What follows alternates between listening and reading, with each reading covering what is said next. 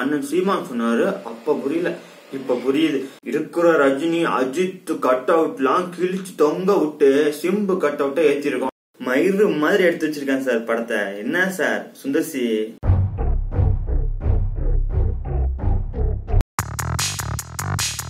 தலைவனோட வாழ்க்கை வரலாற்றையே அட்டகாசமான தொழுக்க விடுற மாதிரியான படம் இது. தலைவன் ராஜாங்கிற கேரக்டர் இல்ல ராஜாவே வாழ்ந்திருக்காரு. தமிழ் சினிமாவோட அடுத்த சூப்பர் ஸ்டார் தம்பி சிம்புதான் அண்ணன் சீமான் சொன்னாரு. அப்ப புரியல, இப்ப புரியுது. தியேட்டர் முழுக்க கூட்டங்க. படம் எந்த அளவுக்கு சிறப்புனா, தியேட்டர்ல டிக்கெட் வித்தவர் பாப்கார்ன் வித்தவர்லாம் என் கூட இருந்து படம் பார்த்தாங்க. இன்டர்வெல்ல பைக் டோக்கன் போடுறவர் கலங்கி அழுது நினைச்சு ரொம்ப பெருமையா இருக்கு சிம்பு ஃபேனா இருக்கிறதுல. தலைவனுக்கு பிளஸ் நம்ம டான்ஸ் தான். அடிச்சு தூக்கி மரண அம்மாஸ் காமிச்சிருக்கான் தலைவன். இருக்கிற ரஜினி அஜித் கட் அவுட்லாம் கிழிச்சு தொங்க விட்டு சிம்பு கட் அவுட்டை ஏற்றிருக்கோம். மசாலாவுக்கு பஞ்சமே இல்லைங்க.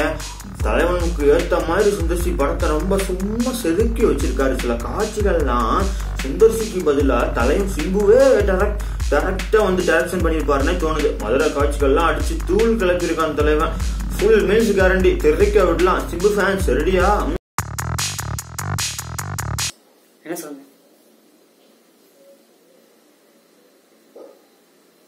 என்ன படம்? ஓ வந்துடுச்சா?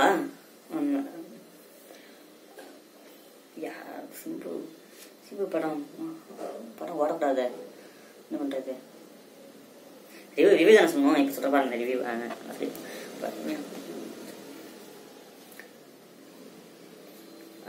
Camera okay. மயிறு மாதிரி எடுத்து வச்சிருக்கேன் சார் படத்தை. என்ன சார் சுந்தர்சி?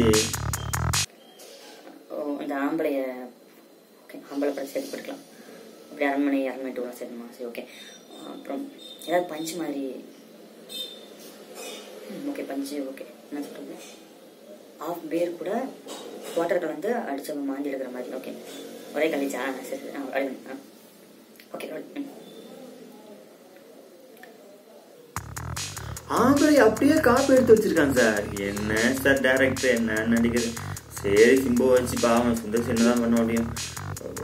அந்த ஆம்பளை படத்தை அப்படியே காப்பி பண்ணு பார்த்தா அந்த அரண்மனை 2 எல்லாம் சேர்த்து வச்சு அப்படியே காப்பி பண்ணி அப்படியே போட்டிருக்க. அப்படி ஏதோ சொல்லுவாங்களே, இந்த ஆஃப் பீர் கூட அப்படியே குவார்டர் கலந்தாச்சு வாந்தி எடுத்த மாதிரி கலீஜா இருக்கும்ல, அந்த மாதிரி எடுத்துருக்காங்க படத்தை. ஒன்றும் புரியல.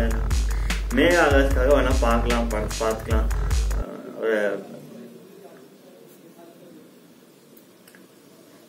இல்ல நான் படம் பார்க்கல. பட்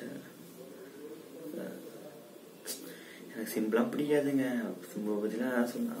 அவரு படத்துக்குலாம் என்னத்தை போட்டுக்கிட்டு பிடிக்காதான்னு சொல்லுவான். படம் நல்லாலாம் சொல்லிடலாம். எப்படியும் படம் நல்லா இருக்காது. நம்ம சொன்னவங்க தப்பா இருக்க மாட்டாங்க. படம் நல்லா சொல்லிடலாம். ஆமா ஆமா எப்படியும் சிம்பு தான் திட்டுவாங்க. சுந்தர்சின்னு சொல்ல மாட்டாங்க. சுந்தர்சி வழக்கமா அப்பதான் படம் எடுப்பாரு. சிம்பு தான் திட்டுவாங்க. நான் சிம்புவை பத்தி சொல்லிக்கலாம். எங்க நெகட்டிவா போட்டதாங்க நல்லா ட்ரெண்ட் ஆகும். என்னங்க விஷயம் புரியாம. இப்ப பாருங்க நான் என்ன பேசுறேன் அப்படின்ட்டு.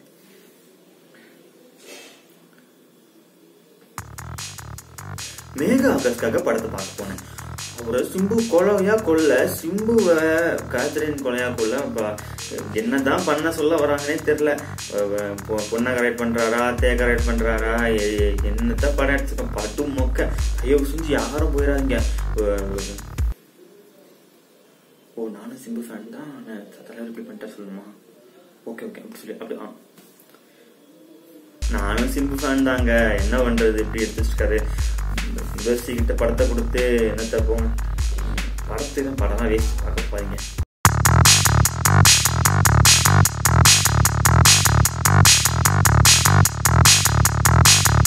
வச்சு செஞ்ச சிம்பு வாந்தி எடுத்த மக்கள் அப்படின்னு தலைப்பு வச்சிருந்தா பொருத்தமா இருந்திருக்கும். படத்துல 2 ஹீரோயின்ஸ் 2 போட்டி போட்டு நடிக்கிறாங்க கவர்ச்சி காமிக்கிறதுல. சிம்புவுக்கும் நிறைய காமிச்சு. சில சமயங்கள்ல திரும்பி நிக்கிற சீன்ல எல்லாம் நிக்கிறது சிம்புவா, யோகி பாபுவா, ரோபோ சங்கரான்னு கன்ஃபியூஸ் ஆயிடுது.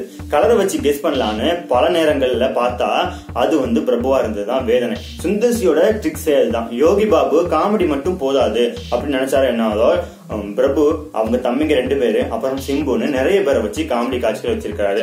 ஆந்திராவா தெலுங்கானாவான்னு தெரியல, அந்த ஊர்ல நிறைய அடியாட்களை கூட்டுட்டு ராதாராவி வராரு. ஒரு படத்துல பிரபுவை தேடி கையில ஆர்த்தியை தூக்கிட்டு வந்துட்டு இருப்பாரு இல்லையா, ஆர்த்தியை கூட்டிட்டு வந்துட்டு இருப்பாரு இல்லையா, அதே மாதிரி அதே கிட்டப்ப அதே கோட் போட்டு வராரு ராதாராவி. ரம்யா கிருஷ்ணனுக்கும் தன்னோட சிம்பு தான் தன்னோட அண்ணனோட பையன் அப்படிங்கிறது படம் தொடங்கும் போதே தெரியும். ஆனா கதை நகராது அப்படிங்கிற ஒரே காரணத்துக்காண்டி இன்டர்வல் வரைக்கும் வெயிட் பண்றாங்க.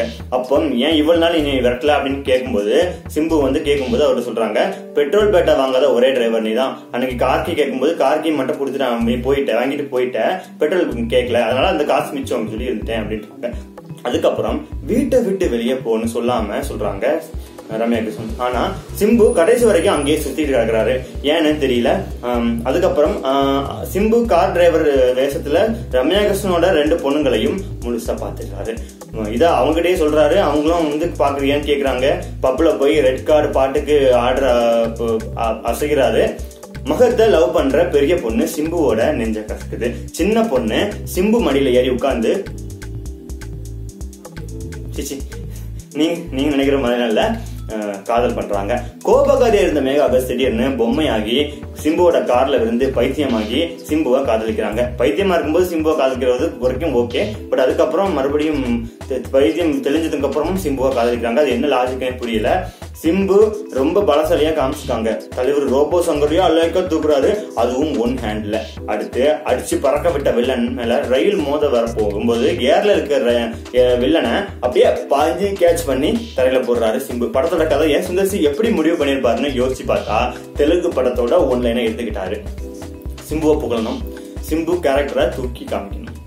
ரெட் கார்டு மேட்ரு, காதல் தோல்வி, நல்லவன் கெட்டவன் வல்லவன் மன்மதன். அப்புறம் சத்தியமா நம்புங்க சிம்புக்கு காமெடியும் வரும். இப்படிலாம் போட்டாச்சு. சிம்பு நல்லவனா காமிக்க அப்புறம் கொஞ்சம் ஃபில்லர்ஸ் வேணும் இல்லையா. நேரா சன் டிவி சீரியல் ஷூட்டிங் லொகேஷனுக்கு போறாரு. அங்க யாரெல்லாம் சிம்புவோட ஒரு வெயிட் மிஷினையும் தூக்கிட்டு போறாரு போல இருக்கு.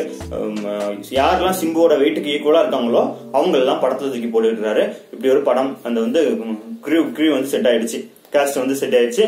படத்துக்கு இசை தேடிட்டு இருக்கிற சமயத்துல பார்த்து ரொம்ப நேரம் யோசிச்சுட்டு இருக்காரு சுந்தர்சி. அப்ப வந்து வீட்டுக்கு வந்து ஹிப்ஹாப் ஆதி வந்திருக்காரு. அண்ணா எனக்கு வந்து இப்படி ஒரு படம் இருக்கு, நட்பே துணை அப்படின்னு படம் இருக்கு, அது ப்ரொடியூஸ் பண்ணிட்டு இருக்கோம் அப்படின்னு சொல்லும் போது நான் வந்து உனக்கு ப்ரொடியூஸ் பண்றேன்பா, ஆனா எனக்கு வந்து பாட்டுக்கு வந்து படத்துக்கு வந்து மியூசிக் போட்டு கொடுத்துரு அப்படின்னு சொல்லி பழகின பாவத்துக்கு அவரும் மியூசிக் போட்டு கொடுத்துறாரு. எப்படி ஹிப்ஹாப் தமிழ்ல விழுந்துட்டாரு அப்படின்னு பார்க்கும்போது அண்ணாவுக்கு எம்ஜிஆர், அண்ணனுக்கு நீ தான் சொல்லிட்டு சீமான் சொன்னார் இல்லையா சிம்புவை பார்த்து, அதே மாதிரி இவரும் டைலாக் பேசியிருக்காரு. சரி, ப்ரொடியூசர் கிட்ட சந்தோஷத்துல இவரும் இந்த பாட்டை போட்டு கொடுத்துட்டாரு போல இருக்கு. எடிட்டிங் தான் நிறைய வேலை பண்ணிட்டு இருக்கணும். ஏன் அப்படின்னா படத்தோட நீளத்தை குறைப்பாங்கன்னு சொல்லி கேள்விப்பட்டு இருக்கோம். இந்த இடத்துல படத்தோட அகலத்தை குறைச்சிருக்காங்க. எப்படி அப்படின்னா சிம்பு வந்து ஒல்லியா காமிக்கிறதுக்காகவே நிறைய சீன்லாம் வந்து ஒடுக்கி கம்ப்ரஸ் பண்ண மாதிரியே தெரியுது நம்ம காட்சிக்கு, நம்ம கண்ணுக்கு. அது என்னளவும் தெரியல. அது நடந்த நல்ல விஷயம், ஒரே ஒரு நல்ல விஷயம் என்ன அப்படின்னா ரோபோ சங்கர் ரொம்ப சின்னதாக காமிச்சிருக்காங்க. சினிமாட்டோகிராஃபி வந்து பாவம் உண்மையா ஒயிட் ஷாட் ஒர்க் வச்சாகணும். ஒரே ஃப்ரேம்ல சிம்புவையும் பிரபுவையும் சேர்த்து காமிச்சாகணும். எவ்வளவு சிரமப்பட்டிருப்பாங்கன்னு தெரியல. அதே மாதிரி ஒரே சீன்ல சிம்பு, யோகி பாபு, ரோபோ சங்கர் இப்படி 3 பேரையும் காமிக்கும் போது ரோபோ சங்கர் வந்து குழந்தை பிள்ளை மாதிரி இருக்காரு, அந்த அளவுக்கு ஒல்லியா இருக்கிறாரு. ஒரே ஃப்ரேம்ல காமிக்கிறாங்கிறது 2-3 கேமரா வச்சு எடுத்து ஒன்னா தச்சிருப்பாங்க போல நம்ம யோசிக்க தோணுது. சரி, அடுத்ததா படம் தொடங்கும் போது சென்டிமெண்டா சுந்தர்சி சிம்புவுக்கு மோதிரம் வாங்கி கொடுத்திருக்காருன்னு நினைக்கிறேன். அப்படி வந்து ஆசைப்பட்டிருக்காரு. உடனே கடைக்கு போன் பண்ணி இருக்கிறதுலே பெரிய சைஸ் மோதிரமா ஒண்ணு ஆர்டர் பண்ணிருக்காரு. உடனே அந்த ஆர்டர் பண்ண மோதிரமும் வந்துச்சு. சிம்பு கையில போட்டு பார்த்துருக்காங்க. சிம்பு கையில சேரல. வேற என்ன பண்றதுன்னு சொல்லிட்டு இந்த சுண்டு விரல போட்டு படத்தை ஷூட்டிங் ஆரம்பிச்சிருக்காங்க. இருக்கிறதுலே பெரிய சைஸ் மோதிரம், அதனால சுண்டு விரல தான் போய் சேர்ந்திருக்கு. எல்லாம் ஓகே அப்படின்னு சொல்லி படத்தை முடிக்கிற சமயத்துல தெரியுது பிளாஷ்பேக்ல ஒரு விஷயத்த சொல்லாம விட்டுட்டாங்க அப்படின்னு சொல்லி. அதை அப்பவே சொல்லியிருந்தா படம் அப்பவே முடிஞ்சிருக்கும். ஒரு 1.5 மணி நேரம் படத்தை இருக்கணும்னு அதை சஸ்பென்ஸா வச்சுக்கிறாங்க. ரம்யா கிருஷ்ணன் பிரபுவை கல்யாணம் பண்ணிக்கிட்டு வரத பார்த்து கோபப்படுற நாசர் முதல்ல பிரபுவை சொல்றாரு. அடுத்து மருமகளை சொல்றாரு, நான் தற்கொலை பண்ணிக்க போறேன்னு சொல்ற நாசர் கடைசி வரைக்கும் பண்ணிக்கவே இல்லை. அப்படி ஒரு சான்ஸ் கிடைக்கும் போது துப்பாக்கி தூக்கி தூர எறிஞ்சிறார். அன்னைக்கு அவர் தற்கொலை பண்ணியிருந்தாருன்னா படமே இல்லை. கிளைமேக்ஸ்ல சிம்பு பேசுறார். 20 நிமிஷம் சிம்பு பேச மக்கள் அழுகுறாங்க. அப்ப ரயில் நிலையத்துல மணி 8:22. அடுத்து 10 நிமிஷம் சிம்பு அழுகிறார், மக்களும் அழுகுறாங்க. அப்பவும் மணி 8:22.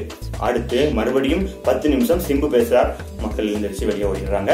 அப்பவும் மணி 8:22. அந்த சீன் படத்திலேயே ஒரு 25 நிமிஷம் வருது. ஆனா அப்பவும் மணி 8:22. சிம்பு இந்த கிளைமேக்ஸ் ஆச்சரியாச்சும் நடிச்சிட மாட்டாரா அப்படின்னு அவளோட ரசிகர்கள், சாரி என்னோட சேர்த்து படம் பார்க்க வந்தது 5 பேர் தான். பாப்கார்ன் விற்கிறவர் ஒருத்தர், பார்க்கிங் டோக்கன் போடுறவர் ஒருத்தர், டிக்கெட் போடுறவர் ஒருத்தர், தியேட்டர் ஆபரேட்டர், அப்புறம் நான் வந்து 5 பேர். கடைசியா சுந்தர்சியே வந்து சொன்னாரோ என்னவோ தெரியல, ரம்யா கிருஷ்ணன் நாசர் பார்க்க ஓடிட்டாங்க. இதுக்கப்புறம் 10 நிமிஷம் படம் போச்சு. ஆனா கர்மத்தை எவ்வளவு நேரம் தான் சகிச்சுக்கிறது அப்படின்னு சொல்லி கேவலமா திட்டிட்டு எல்லாரும் போயிட்டாங்க. ஒத்தகி உட்காந்து நான் என்னதான் பண்றதுன்னு நானும் கிளம்பி வந்துட்டேன்.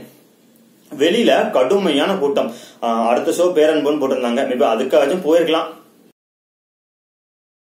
சிம்பு சென்னை ஏர்போர்ட்ல வந்து இறங்கும் போது பிரபுக்கு ஒரு மாதிரி நெஞ்சரிச்சல் வருது. நெஞ்சரிச்சல்னா அவருக்கு ஹார்ட் அட்டாக்னு கூட அவருக்கு தோணல. பட் ஏதோ நெஞ்சரிச்சல் போல இருக்கு, நல்லா விட்டு சாப்பிட்டுப்பாரு போல இருக்கு. அது வந்து நெஞ்சரிச்சல் இருக்கனால ஒரு ஈனோ பாக்கெட், ₹1 ஈனோ பாக்கெட் தமிழ்நாட்டிலேயே பெரிய வைக்கல்னு சொல்றாங்க. ஒரு ₹1 ஈனோ பாக்கெட் வாங்கி குடிச்சிடறாரு, சரியா போறேன்னு நினைக்கிறாரு. கார்ல ஏறி போறாரு. அந்த சமயத்துல சீட் பெல்ட் எல்லாம் போட்டு கார் விட்டு போயிட்டு நெஞ்சு வலி மறுபடியும் வந்துட்டு, இப்பதான் ஈனோ குடிச்சோம் மறுபடியும் காணலையே சரின்னு சொல்லிட்டு காருக்குள்ள ஈனோ பாக்கெட் எல்லாம் தேடுறாரு. ஈனோ பாக்கெட் கிடைக்கவே இல்லை. ஆனா என்ன பண்றது, காரை நிறுத்தி ஒரு இடத்துல போய் மோதி நிக்கிறார். உடனே அங்க இருந்து சிம்பு வரார். வேகமா வந்து காரை நிறுத்திட்டு ஐயோ என்னாச்சு பாக்குறாரு. அந்த நேரத்துல வந்து நம்ம தலைவர் பிரபு வந்து முழிச்சு பாக்குறாரு. ஐயோ நம்மளோட ஒருத்தன் பெரிய குண்டா இருக்கானே அப்படி சொல்லி மனசு சேர்த்துக்கிறாரு. என்ன தெரியல, அவருக்கு உடம்பு சரியாயிருது. இதனால ஆஸ்பத்திரியில அட்மிட் ஆகுறாங்க. அங்க வந்து பிரபுவை வந்து நார்மல் வார்டுல அட்மிட் பண்றதுக்கு பதிலாக போய் பிரசவ வார்டுல போய் அட்மிட் பண்ணிட்டாங்க. கிட்டத்தட்ட அவர் வயிறும் அப்படிதான் இருக்கு. என்ன பண்றதுன்னு தெரியல அவங்களுக்கு.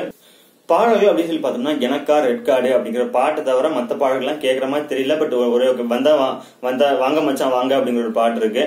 வந்தா ராஜாவாதான் வருவேன் அப்படின்னு சொல்லி காமிக்கிறாரு. அது மட்டும் கொஞ்சம் ரசிக்கிறபடியா இருக்கு. என்ன அப்படின்னா மேகா ஆகாஷும் சரி, பக்கத்துல இருக்க அந்த பொண்ணும் சரி, ஒரு மாதிரியான உடைகள் போட்டுட்டு வர்றதுனால கொஞ்சம் பாக்குற மாதிரி இருக்கு.